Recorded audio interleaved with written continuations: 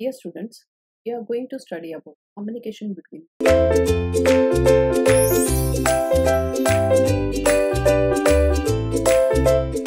the 7 layers of OSI reference include physical layer, data link layer, network layer, transport layer, session layer, presentation layer, the application layer. Let us see how the communication between these 7 layers happens.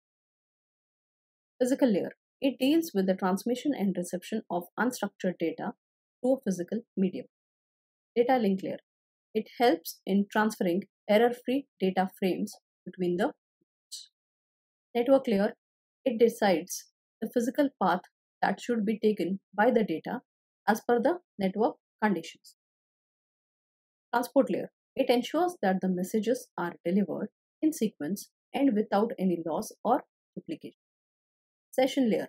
It helps in establishing a session between processes of different stations. Presentation layer. It formats the data as per the need and presents the same to the application layer. The application layer. It serves as the mediator between the users and processes of the application. This is all about the communication between the 7 layers of the OSI model. I hope you have understood it. Thank you.